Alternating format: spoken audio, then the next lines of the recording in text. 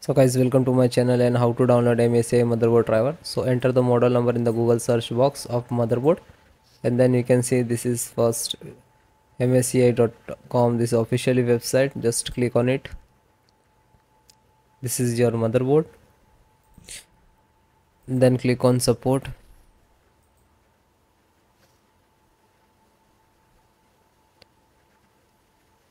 Select the driver and download like that. BIOS, click on BIOS and select the driver. Then click to download and select operating system Windows 10 and 11 and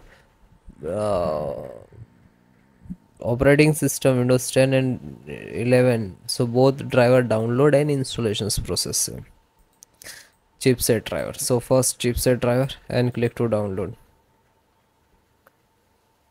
Then select the visual driver, graphic driver, display driver, you can say, and click to download. When you click to download, it will start downloading here. And then audio driver. And this is audio driver, you can see this is audio driver, click to download.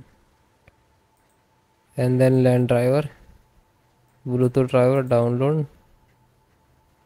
Wi-Fi driver and click to download. Ethernet driver, LAN driver, cable driver, Ethernet driver, so you can see.